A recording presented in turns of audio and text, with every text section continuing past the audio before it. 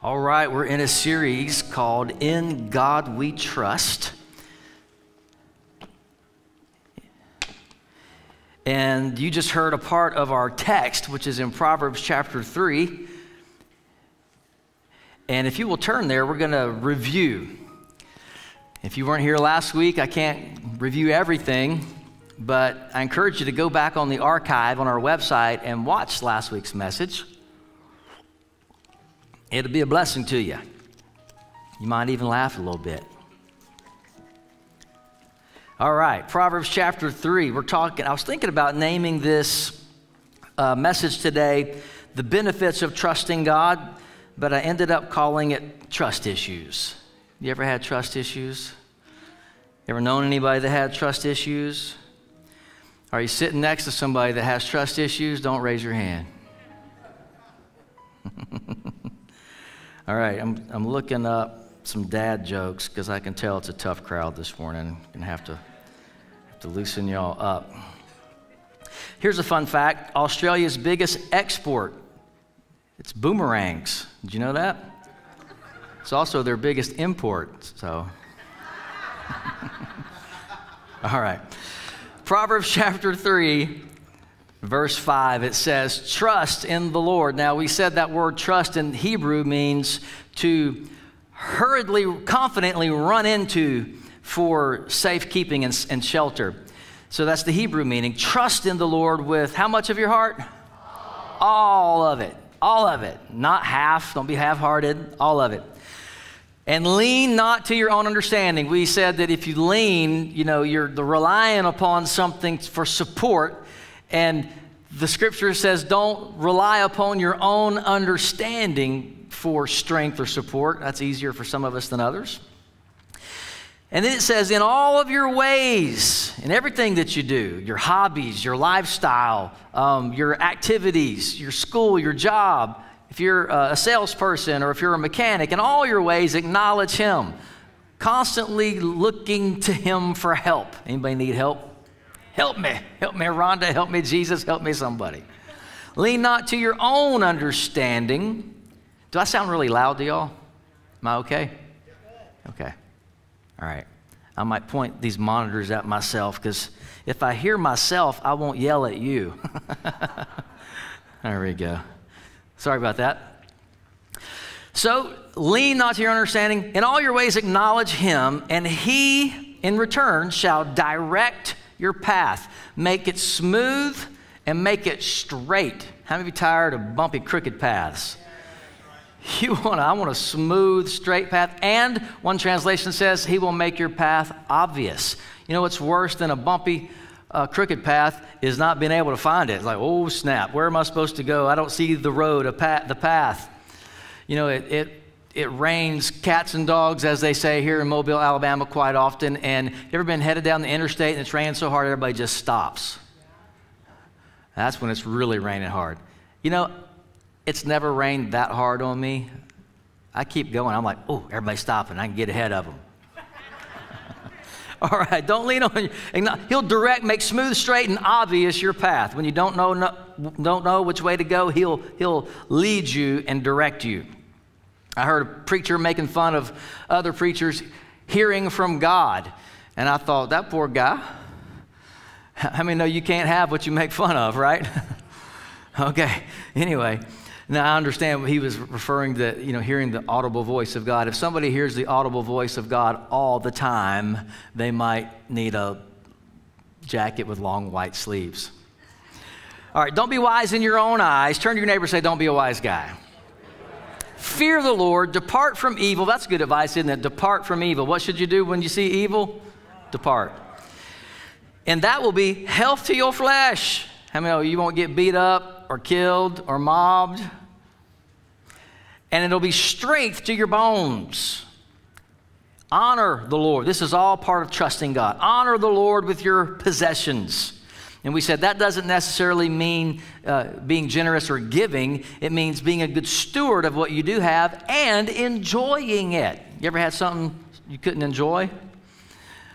I have. I used to have a 66 Mustang, and it was beautiful, candy apple red. sounded good, looked good, but it was so good looking, I was afraid to drive it. If it got a little ding on it or if it got dirty so anyway. I'm over it now. Honor the Lord with your possessions. And then he says, and with the first fruits of all your increase. That's talking about giving. So your barns will be filled with plenty. Anybody want that? And your vats will overflow with new wine. That's the good stuff. So we said by way of review, what determines what you can have? What determines what you can have in life? Is it your job? Yes or no? Is it your salary? Is it whatever the Lord wants you to have? Ooh, got quiet on that one. We tipped that sacred cow over last week, so if you weren't here, I'll kick it while it's down for you this week. It's not up to the Lord. I know that flies in the face of religion, but it's what Scripture teaches. Now, I'm loaded for bear. I've been hanging out with Brother Jesse. I'm telling you, you better buckle up. It's not what the Lord wants. In fact, the Bible says, the Lord is my shepherd, I shall not want. So what do you want? Okay, I don't have time to hang out there, but we talked about this thoroughly last week. So it's not what the Lord wants, it's what you want. But what if I want something evil? Well, okay, we're talking about Christ followers here. We're talking about God's people here. So if you're wicked, ungodly, this doesn't apply to you. All right, this is God's kids. All right, and here's a thought. I'll give you a challenge. You like challenges? All right, I gave you a homework assignment last week. I'm going to be checking your paper here in a minute. But here's a challenge for you. Read through the Gospels, because Jesus is God in motion, right? And see if you can ever find a place where Jesus said no to anybody. Just think about it. Go look. Some of you are like, that'd be fun. We'll study for you. All right. So you can't leave up to God things that He's left up to you. Because guess what happens when you leave up to God things that He's left up to you? Those things go undone. Or, que sera, sera, whatever will be. Life happens. And, the river, just kind of takes you wherever it wants. Life takes you wherever it wants you to go. And you have to be the captain of your soul. Now, we know Jesus is, of course. These are things that are assumed. We're talking about the authority and dominion that Christ has given you. I'm going to write a book on this because people really have a hard time with this subject. And I'm not going to get sidetracked off into it today. I'm going to stick with my notes because that's another Sunday sermon right there. All right. So God won't leave up. Don't leave up to God what He's left up to you. All right. So what's your vision? What do you want? What are you believing God for? Trust in Him. All right, I gave you homework, remember? I said write down everything that you would like to do or have if money were not an object. How many of you did it? All right, 12 of you, good. All right, the rest of you, I'm going to give you an extension, a 1-week extension on your homework. If you're watching me online, you didn't do your homework, you got 1 more week. If you don't do it next week, I'm giving you an F. You know what that means? Nothing, just... because this ain't really school. But anyway, write down everything that you'd like to have or you'd like to do if money were no object. Now, discipline yourself, here's the rest of your assignment, not to start thinking or figuring out how to make it happen. Just write down what you want. It's like the Lord told Brother Jesse, He said, I didn't tell you to pay for it, I just told you to believe for it. Isn't that life-changing? Because when you start figuring out how you can make it happen, that's leaning on your own understanding. And if you lean on your own understanding, you're going to fall on your face and break your nose or something, chip your tooth. That's not good. You look like Bucky. So have you seen those Bubba teeth? You put the Bubba teeth in. You don't want to have, in the spirit, you don't want to look like Bubba. So don't lean on your own understanding. Acknowledge him in all your ways, and he'll make your path smooth, straight, and obvious. So make a vision board. I brought mine to show y'all last week. I'll be adding to it because my vision keeps growing and expanding. So, I got my morning routine. I got some morning proclamations. They work any time of the day. I got my new house there. I got my six-pack abs. I got my pile of money. I got my new Lincoln Aviator. Not the Navigator, it's too big. But I like the Aviator. It's that mid-size, and it's fine. I test drove one the other day, and it's nice. I borrowed an Escalade to go pick up Brother Jesse, and I almost didn't bring it back. That was pretty nice, too. I'm a writer. I'm an international best-selling author, as a matter of fact. Here's some actual pictures of, now I'm just giving you ideas of things you could put in your vision book. This was I got to get our scuba diving credentials that we went and got. Here's our ski trip, some more proclamations. There's my antique truck I'm working on. There is my passionate marriage right there. And this is, you can't really see that, but it says revival. It's a bunch of people worshiping God. There's my children serving the Lord. This is Joel 2:28, God pouring out his Spirit upon our sons and our daughters. There's our new church sanctuary. Can't really see that. I'll hold it up for the camera right there. Isn't that pretty? It's going to be right out there, I think. We'll just blow out that wall and connect the new building into the old building. And so, but we got to buy that property next door first. I think they're asking $4 million. We'll negotiate, but if you want to give towards that today, MILLION if you're writing a check. This is our new sanctuary. This is our parking garage, so that when it rains, y'all can stay dry. And everybody tells me, they say, Pastor, you don't want a parking garage. That costs too much money. And I tell them, I do want a parking garage, and it's just money. It's just money. So, well, what if you believe and it never happens? Time is passing anyway. You might as well believe for some stuff. Now, so Pastor, are you materialistic? I don't think I am. But you need stuff to do the will of God. It's just tools. And then there's stuff that you can enjoy as well. Anyway, I'm just flipping. This is a watchman on the wall praying for revival. Here's my little airplane. And then here's my big airplane. And that's so that I can get home to y'all on time from preaching other places. Here's some of our church vans where we can pick up shut-ins and we can pick up young people that don't have wheels or old people that need a ride and or homeless people and all that kind of stuff. Wouldn't it be cool just to totally do away with the homeless population by having them come into a life-giving fellowship like this, having them renew their mind, and then beginning to walk in abundant life? A guy asked me the other day, he says, hey man, I need some help. I said, are you sure? He looked at me funny. I said, you might not want the kind of help I have to give, but I can help you. He said, I'm good. And he walked off. I said, okay. So anyway, this is a big old, this is an actual photograph that one of our Bible school grads took of him preaching the gospel to about 250,000 people. That's pretty cool. And y'all helped make that kind of stuff happen. Isn't that fun? This is the nation of India. You can't see, but I got 7 dots on here that represent the bases that we're building. Here's my top 10 goals for 2020, my further faster year. Some more confessions of faith that I got from Pastor Chris at Wings of Life that I say on a regular basis. It's good stuff. And then I got lots of room for expanded vision. And I had Brother Jesse in here, but then he's been here a couple of times, so now I'm going to have to get a new picture of, it was Brother Jesse preaching at my church. Now it's going to be me and Brother Jesse preaching together. Or me and Brother Jesse riding on our airplanes together, or racing our jets or something. I don't know. We'll figure it out.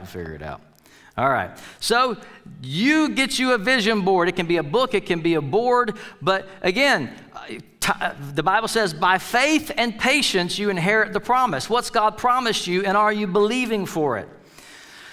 The world calls it the law of attraction. This is just what Jesus said in Mark 11:22 and 23. This is the spirit of faith. Don't buy into all that universe stuff. It's the God of the universe. It's the God who made the universe. The earth is the Lord's and the fullness thereof. And then he gave the earth to us, right? Okay, so do your homework. I told you, time's going to pass. You might as well believe for some stuff. About 3 years ago, we started believing for our first ministry base in India. We didn't have any money for it. And long story short, 3+ years down the road, we have purchased and paid for, I say we, us together, purchased and paid for 3 acres, built an elephant-proof wall around it, built a gate in the driveway, dug 2 wells, built a guard shed, and now the money's come in for the first level of our 6,400 square foot Bible school. And so that's about, let's see, 250. So we've already invested about $300,000 into that. Now, $300,000 extra that I didn't have and would have never had unless we stepped out and asked God for it. And it just showed up from various and random places. In fact, I'll tell you how encouraging the Lord is. I knew this was going to be about a $350,000 project when I started. And so I said, okay, Lord, I'm going to ask you for it. And then about 2, you ever took on a project and then had second thoughts? So about 2 weeks in, I was like, ooh, $350,000 extra. We already, not struggling, but it's tight. $350,000 extra. I said, Lord, I don't know. You might have to find somebody else for this project. And that week, I got a check in the mail from some missionary friends who raise all their support. They live they live by faith. They sent me a check for $25,000 with a note that says, hey, whatever you're doing in India, we just wanted to help. I was like, okay, Lord, I'll do it. The Lord just encouraged me. So we took that $25,000, put it down on the 3 acres, and the rest just showed up. So, all things are possible to who? To who? Them that believe. So if you don't believe, all things aren't possible to you. This is for only a certain group of folk. All things are possible to them that believe. Somebody say, I'm a believer. So what's possible? All things. And to whom are they possible? I like, so somebody said, me. That's right. Those who believe, them who believe. Believe in who? Or in whom? What's the right way to say it, Miss Cheryl?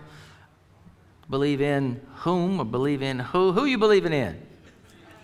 God. In God we trust.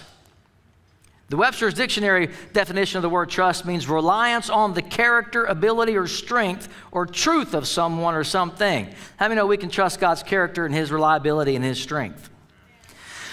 One in which confidence is placed. Can you place your confidence in the Lord? To rely on the truthfulness or accuracy of. Does God tell the truth? Is He truthful? Is He accurate? Yes or no? Yes. It means to commit or place in one's care or in one's keeping. Have you placed yourself in God's care and in His keeping and trusted yourself to Him? Have you placed confidence in Him? Yes or no? Do you depend on Him? All right, let's go to Mark chapter 10. All right, here we go. Review is over. We're starting the new stuff. Mark chapter 10, verse 17. Mark 10:17, and we're going to go all the way through probably around verse 30. As Jesus was starting out on his way to Jerusalem, a man came running up to him, knelt down, and asked, "Good teacher, what must I do to inherit eternal life?" And Jesus said, "Why do you call me good? Only God is truly good." I think Jesus was saying, "Are you calling me God?" But to answer your question, you know the commandments. You must not murder. You must not commit adultery. You must not steal. You must not bear false witness. You must not cheat anyone. Honor your father and your mother. And he said, "Teacher, I obeyed all these commandments since I was a youth." Looking at the man, Jesus felt genuine love for him. You ever just met somebody and just liked them? He just felt genuine love for him. And he said, "There's still one thing that you haven't done." And he told him, "All right, just one thing." That's not much, it's just one thing. Here's one thing. Go sell all your possessions and give the money to the poor, and you'll have treasure in heaven. Then, everybody say then. This was the one thing that he wasn't doing. Then come and follow me. But the reason he wasn't following or putting his trust in Jesus is because of all of his possessions. Not that he had them, but that he knew he could get more. He had an ability. He had a talent. He had a gift. And he relied or trusted in his skill. And Jesus said, hey, I want you to stop trusting and relying in your ability, by the way, which came from God, and I want you to rely and trust in me. So Jesus wasn't asking this man to take a vow of poverty like some falsely teach. He was saying, rather, let me show you the true riches. Let me show you how to get the good stuff, and that's by following me, trusting and relying upon me. I'll prove that to you if you keep reading. At this, the man's face fell, and he went away sad, for he had many possessions. And Jesus looked around and said to his disciples, how hard it is for the rich to enter the kingdom of God. Now look at the next verse, in verse 24. This amazed them. Why did it amaze them? Jesus said it's hard for the rich to inherit the kingdom of God. Why did it amaze them? Because they were rich. So what do you mean? They were just poor disciples? No, they were entrepreneurs. They were businessmen. They had a fishing business. If you remember, at one point, Jesus said, launch out into the deep. And they cast out their nets. And they brought in so many fish that their boats began to sink. Their nets began to break. They dragged it up to the shore. And then Jesus said, you think that was good? I'll teach you how to catch men. And the Bible says that it says they left all, and they followed Jesus. Now, they didn't leave the fish on the shore to die and the boats to sink. If you keep reading, it says they left all with John's dad, Zebedee, who was their business partner, and they followed Jesus. They're like, Dad, you got this? And he's like, yeah, y'all go with him. I got this. And he sold the fish and deposited the money in the bank. I believe it was so much money that it enabled them to be able to follow Jesus without working for 3 years. So when Jesus said it's hard for rich folk to enter the kingdom of God doesn't mean heaven. It means God's ways of doing things. His ways are not our ways. They are higher. How many know God's thoughts are not like our thoughts? They're what? Higher. He doesn't think like us. He's on a whole nother level. And he's trying to get you to that level, but you got to follow him and trust and rely on him, because how many know it doesn't make any sense to divest yourself? But when you're in the kingdom, how many know that seed, when planted, grow? He says, dear children, it's hard for the rich to enter the kingdom of God. In fact, it's easier for a camel to go through the eye of a needle than for a rich man to enter God's ways of doing things, enter the kingdom of God. The disciples were astounded. They're like, oh man, mind blown. Then they said, who in the world can be saved? Because we are loaded. And they asked, and Jesus looked at them intently and said, humanly speaking, this is impossible. But with God, come on, everybody say with God. See, it's not a money issue, it's a trust issue. It's not if you have money, it's does money have you? Everything is possible with God. Then Peter began to speak up. Duh, what's new, right? He says, we've given up everything to follow you. Jesus said, yes, I assure you that everyone who's given up house or brothers or sisters or mother or father or children or property for my sake and for the good news will receive now in return 100 times as many houses, brothers, sisters, mothers, children, and property. Notice he didn't say wives. Along with persecution. Along with persecution. Now, it isn't that people don't like money. That's not why they persecute you. They just don't like you having money or you having more than they got. Notice that wealthy people don't usually persecute other wealthy people. It's people that are poor in their thinking. Pastor, are you one of them blab it and grab it, name it and claim it, prosperity and health preachers? Yes. Because Jesus was, the Apostle Paul was. Now, I believe that there is some error in that teaching and some extremes, just like there's extremes in the teachings of God's sovereignty and on the other side of the coin. But I think how many know that there's a ditch on both sides of the road? We're supposed to go right down the middle. keep it out of the ditches, right? Okay. And in the world to come, he says there's bonus material. And in the world to come, that person will have eternal life. But many who are great now will be least important then, and those who seem important now will be the greatest then. See, the rich young ruler had his trust in the wrong things. He had trust issues. First, he had his trust in doing good. He had kept all the commandments. And then second, he had his trust in his ability to provide for himself. Now, work ethic is good and honorable, right? Can I get an amen? But even that ability comes from where? God. So Jesus wasn't asking him to take a vow of poverty. He was asking him to move his trust over to God instead of his own ability to work and to create income. But Pastor, money is the root of all evil. Let's read that verse. 1 Timothy 6, verses 9 through 11. 1 Timothy 6, 9 says, but those who desire to be rich, that means increased with goods. Everybody say stuff. They fall into temptation and a snare, and into many foolish and harmful lusts, which drown men in destruction and perdition. For the love of money is a root of all kinds of evil. So money's not the root of all evil, it's the love of it. I have met some poor people that have the love of money, and they are drowning. So it's not money, it's the love of it. It's what position do you give it in your life. Money is a magnifier.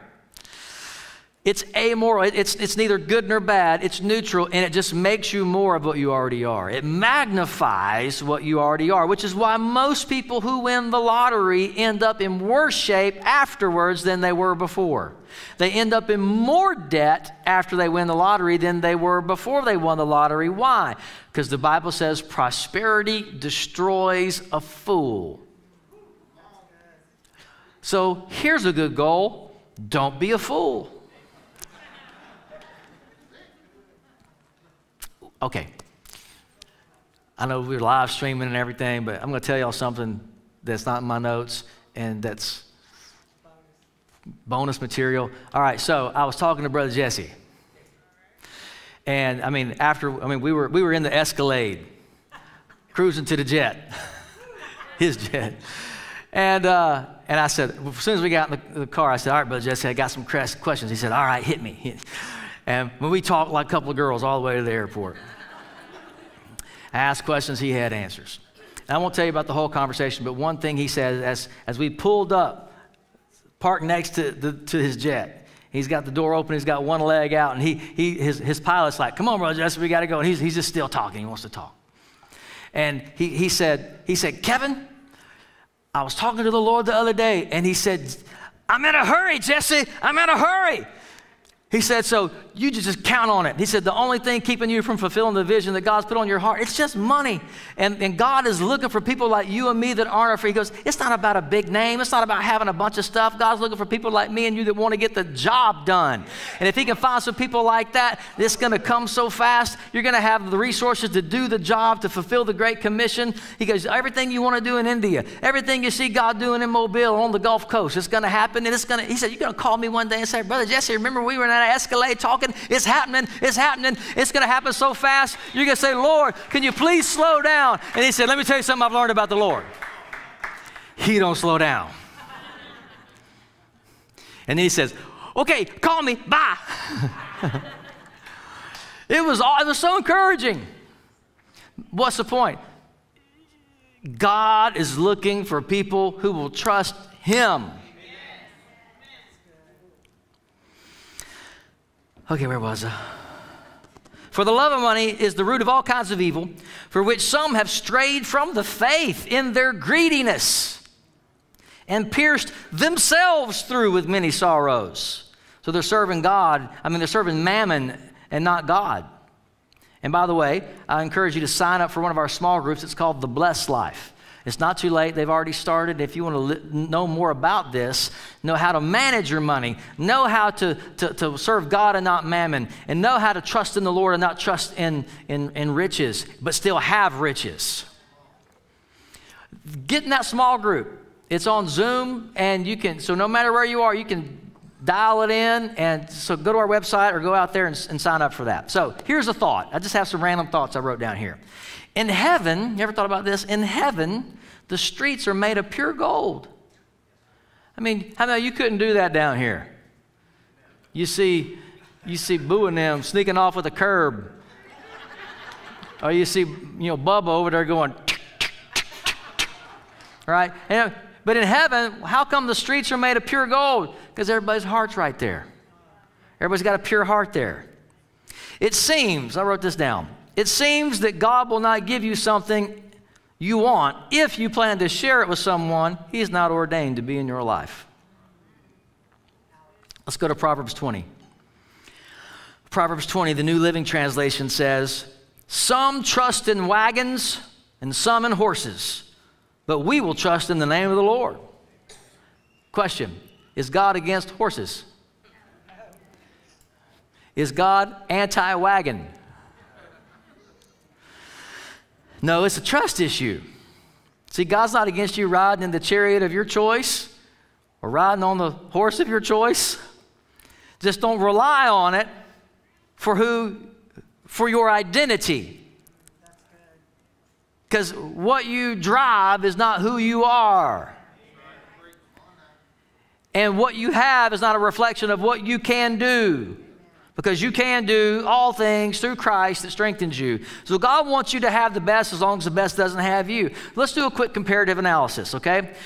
So I'm getting into the second half and last part of my message. Here's the comparative analysis. We're going to compare Moses with a king named Asa.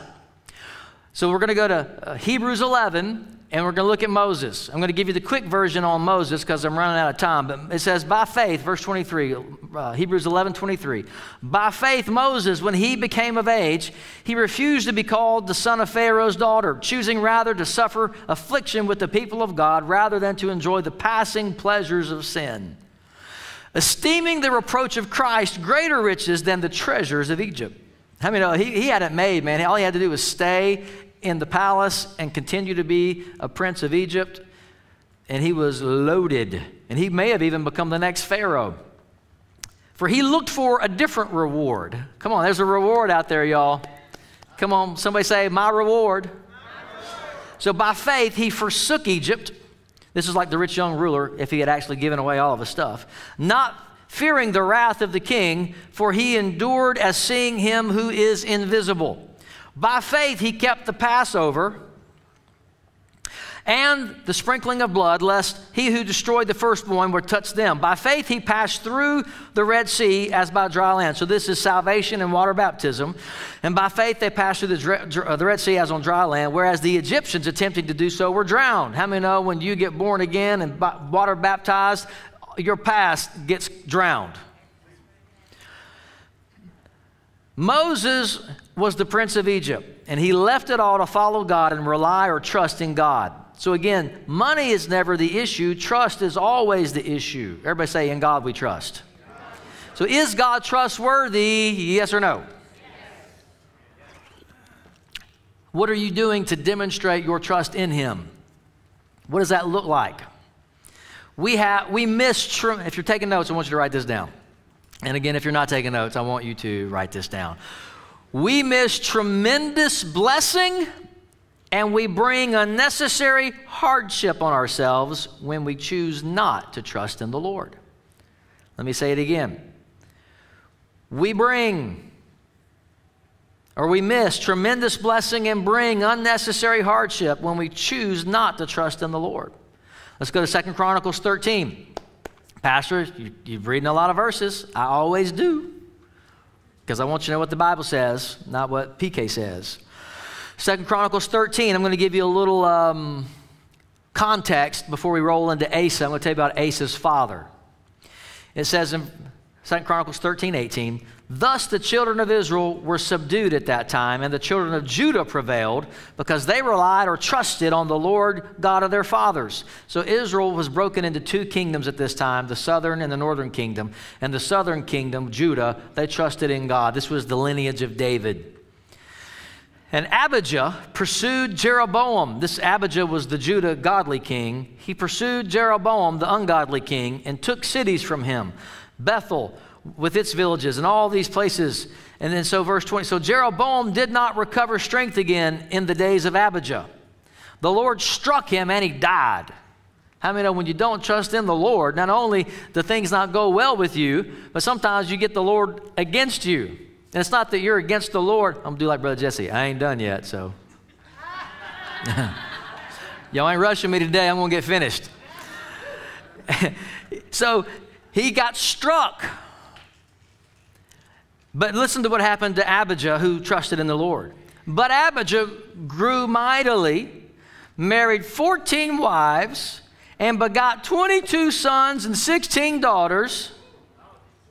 And then it says, now the rest of his acts, you mean he's got more acts than that? And all of his ways and his sayings, I guess he had some wise old sayings, they are written in the book of the prophet Iddo. You don't know where that book is, but it's full of sayings. Now, listen to this. We're going to go into chapter 14. So that was Abijah. That was Asa's father, verse 1. Abijah rested with his fathers. He needed some rest. My goodness. And they buried him in the city of David. Now notice Abijah, how well it went with him, but the one who didn't trust in the Lord, God struck him and he died. Then Asa, his son, reigned in his place.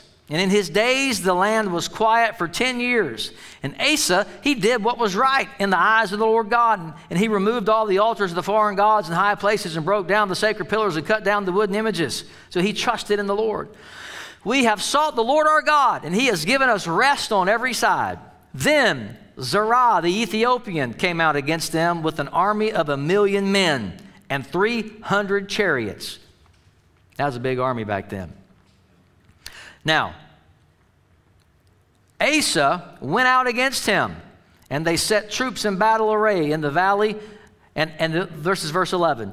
And Asa cried out to the Lord his God and said, Lord, it's nothing for you to help us, whether we're many or whether they're many, or whether we're few. Those who have no power, help us, O Lord our God. For we rest on you, we trust in you, and in your name we go against this multitude. O Lord, you are our God. Do not let man prevail against you. And the Lord struck the Ethiopians before Asa and Judah, and the Ethiopians fled. And Asa and the people who were with him pursued them to hard name. So the Ethiopians were overthrown, and they could not recover. How many know that's what God will do to your enemies? Whether your enemy is sickness, whether your enemy is poverty, whether your enemy is people. They won't even be able to recover, for they were broken before the Lord and his army, and Asa carried away very much spoil. How many know Asa got rich? Chapter 15. And in chapter 15, they had a revival. They started worshiping God and having a festival and celebrating, and God moved, and the move of God ended with an offering. And it says in Asa, verse 18, chapter 15, Asa brought into the house of God the things his father had dedicated and that he himself had dedicated, silver and gold and utensils, and there was no war until the 35th year of his reign. How many know he was having a good time resting and trusting in the Lord? Impossible situations he overcame. And he came out of those impossible situations not only smelling like a rose, but loaded. And then he expressed his thankfulness to the Lord. They worshiped him. They gave sacrifices and they gave offerings of silver and gold. Now, let's look at years and years later. Asa was doing good, wasn't he? But then he backslid. Have you ever backslid? His backsliding revolved around money, pressure, and money. What do I mean by that? What money could do for him compared to what the Lord could do for him. He started thinking money could do more for him than the Lord could do for him. Somebody say, uh-oh. Asa had trust issues. 2 Chronicles 16. In the 36th year of the reign of Asa, Baasha, king of Israel, came up against Judah and built Ramah, that he might let none go out or come in to Asa, king of Judah. Then Asa brought silver and gold from the treasuries of the house of the Lord. So he went to the church and got some money. And then he went to his own bank account and got some money. And he sent that money to Ben-Hadad, king of Syria, who dwelt in Damascus, saying, "Let there be a treaty between you and me, as there was between our daddies. See, I sent you money.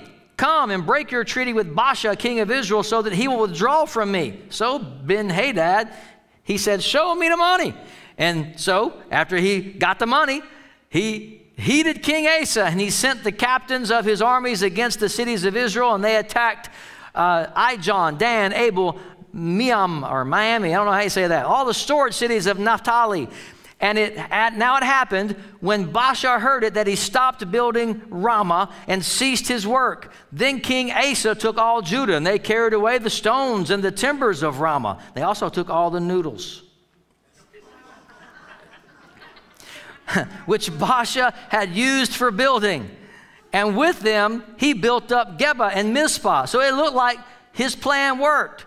He took money. He took some of God's money out of the church. He took his own money. He hired Ben-Hadad, and Ben-Hadad distracted his enemy. And while his enemy was distracted, he went over and he stole all of his enemy's stuff. And he was like, "Yeah, man, I made out like a bandit. I got my investment back. I'm doing good. I'm so smart."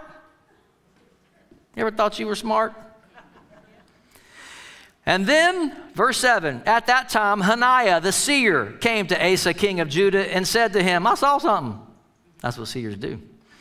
"Because you have relied or trusted on the king of Syria, and have not relied and trusted on the Lord, therefore the army of the king of Syria has escaped from your hand. Were the Ethiopians not a huge army with very many chariots and horsemen? Yet because you trusted on the Lord, God delivered them into your hand." And here's the famous verse.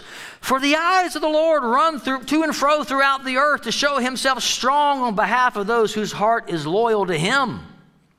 One night, our men's group, we took a whole hour and we talked about this verse and what it means to have a heart that's loyal to the Lord and how important loyalty is. Man, it's important. It's a lost virtue. I'm going to preach on it one day. Whose heart is loyal to him. In this, in other words, since you trusted in Ben-Hadad and you trusted in your money, he said, "In this you have done foolishly. Therefore, from now on, you will have wars." How many of you think you're solving your own problem, but you're just causing other problems down the road? That's the slippery slope of not trusting in the Lord. When you trust him, it brings great benefit. When you don't trust him, it brings unnecessary problems.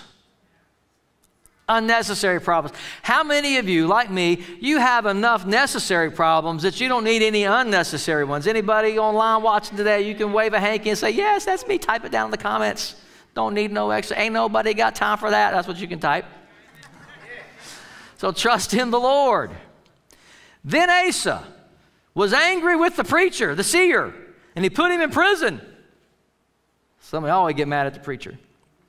For he was enraged at him because of his prophecy. And Asa oppressed some of the people at that time. And in the 39th year of his reign, Asa became diseased in his feet, and his malady was severe. Yet even in his disease, he did not trust in the Lord, but trusted in the physicians. Now, it's okay to go to the doctor as long as you're trusting in the Lord. So Asa died in the 41st year of his reign. Man, he started off so good. Guess what? It's not how you start, it's how you what? It's how you finish. You might not have started trusting in the Lord, but you can end trusting in the Lord. Amen? So, I got one last verse for you today. 1 Timothy 6:17. We were over there a minute ago. And this says, instructions to the rich. That's what the Bible calls this phrase, instructions to the rich. Everybody say, "That's me." Okay? Now, if you didn't say that's me, then just say, "Oh my." Some of you don't know what to say. Did you know that it's God's will for you to be saved and go to heaven? Did you know? You believe that? You believe it's God's will for you to be sick or to be well? To be well. He wants you to be healthy, right? Jesus took stripes on his back so that you could be healed. Did you know that it's God's will for you not to be confused, but to know the will of God? You believe that? Say yes. Did you know that it's God's will for you to have and walk in an abundant life and be blessed and be rich? Yes. Okay. I was just checking, make sure I was in the right church. So this is instructions to the rich. Everybody who believes it say, that's me. That's me. Okay. He says, Pastor Timothy, command those who are rich in this present age. Now let me just stop here. Let me look at this camera over here, because this is one problem that modern day preachers have, is they don't have the guts to command rich people. Ooh, it got quiet in this Presbyterian church. You don't want to make rich people mad because they might leave and stop giving. Or the Bible says, command those who are rich. So this morning I'm commanding you. You might think, yeah, but I'm not rich. That's not what the Bible says. He, Jesus, became poor that you might be made rich. That word's in the Bible. I'm not talking about winning the lottery. I mean, wealth starts right here. If you're poor, then let me tell you one of my chapter titles in the book I'm writing. Poverty is a mental illness. If you're poor, it's because you think poor. I don't have time to get into that, but I'm going to command those that are rich today. And if you live in America compared to the rest of the world, you are rich. You don't believe it? Come to India with me. I've been to Ethiopia. Come to Ethiopia with me. You are rich. Even if you stand in the cheese line, you're rich. Even if you're on government subsidies, you are rich, comparatively speaking. But I want you to know that there are no food stamps in heaven. That is not the kingdom way, and God wants to elevate you up out of poverty so that you can be a blessing to other people. It's God's will for you to be blessed and to be a blessing. Everybody say, I'm a blessing. I'm going somewhere to happen. Come on, say it with me. Say, I am blessed to be a blessing. Say, I'm a blessing going somewhere to happen. Amen. Command those who are rich in this present age not to be haughty or prideful or arrogant, nor to trust in uncertain riches. Proverbs says, money makes wings for itself and it flies away. You ever experienced that? I have. Don't trust in uncertain riches, but trust in the living God, who gives us richly all things to enjoy. Are you enjoying yourself today? So here's my altar call. Do you have trust issues today? What have you been trusting in instead of the Lord? Have you been trusting in someone else? Maybe they've let you down. If they haven't, they will, because they're human. Or maybe you've been trusting in yourself. By God, I ain't trusting. I'm going to rely on nobody. I'm going to pull myself up by my bootstraps. And just remember who gave you your bootstraps. Those came from the Lord too. Are you trusting in money? I've got so much. I got more money than God. Do you? I got so much money, I'll never be able to spend it. Is that right? Are you trusting in your own abilities, your own skill? I had to examine my heart before I preached this message. I said, Lord, what am I trusting in instead of you? And he said, your ability, your speaking ability. I'm like, ooh. Because I've had to get up and speak before, and I thought, well, I didn't have time to prepare, but I got this. I've been doing this for so long, so trusted in my experience. Ooh, the Lord says, stop trusting in your experience, stop trusting in your ability, and trust in me. Even if it's something you're good at, trust in Him. What have you been trusting in? So I had to repent of that. Just in the last 24 hours. Did you know I repent on a regular basis? Did y'all know that? I repent all the time. You know why? Because the Lord convicts me all the time. And the Bible says, those whom He loves, He corrects. So the Lord must be head over heels in love with me. He corrects me all the time, man. But hey, you know when you need to get worried? When he stops correcting you. You know what the judgment of God is? It's not when he takes a lightning bolt and wham! That's not the judgment of God. It's not when he strikes you with his hand. It's when he takes his hand and he lifts it off of you and says, okay, Frank Sinatra, have it your way. They don't sing that song. There's only one person singing, I did it my way in heaven. That's Jehovah sitting on the throne. Everybody's singing that down in hell. Have you trusted him for your salvation? Have you trusted him with your soul? Would you bow your heads today? Just want you to take a moment and ask the Lord, Lord, where have I put my trust where I should have put it in you? Show me where I've been trusting, where I should be trusting in you. And ask him to forgive you. Confess it to him. But he already knows. Confess it to him. Confess your sin. He's faithful and just to forgive you and cleanse you from all unrighteousness. If you're watching us online today, right where you are watching this today, ask the Lord, where have I been putting my trust where I should be trusting in you? Have I been putting my trust in uncertain riches? Have I been putting my trust in people, in myself, in my own abilities, in my portfolio, in my stuff, in my estate, in other relationships? What have you been trusting? Your own cleverness. Just ask him, Lord, show me. Anywhere I've been trusting where I should only be trusting in you. Show me, Lord. Convict me, Lord. And then would you just ask him to forgive you? And then make a confession of faith to him. Just say, Lord, in that area, I put my trust in you. I put my trust in you. If you're here today and you've never entrusted your heart, your soul, your salvation to the Lord, if you've been trusting in what a good person you are, or if you've been trusting in how well you behave, how moral you are, I want you to know that you're trusting in faulty things. Trust in the Lord with all your heart. Lean not to your own understanding. Would you acknowledge him today in all your ways? Come on, if you've never made Jesus the Lord of your life, or if you're not right with God today, would you just pray this prayer with me right now? Say, Dear God in heaven, I trust in you. I repent of my sin. I believe that you died in my place. And on the third day, God raised Jesus from the dead. And I say, Jesus, you're my Lord. I trust in you and you alone. In Jesus' name. Amen. If you prayed that prayer, welcome to the family. Welcome to the kingdom. Amen. Did you get anything out of this today? I know we covered a lot of territory, a lot of scripture, but here's the punchline. Trust in the Lord. In God we trust. Don't have trust issues. Trust in the Lord, because he is trustworthy, isn't he? And he's never lost a battle. Amen. Praise God.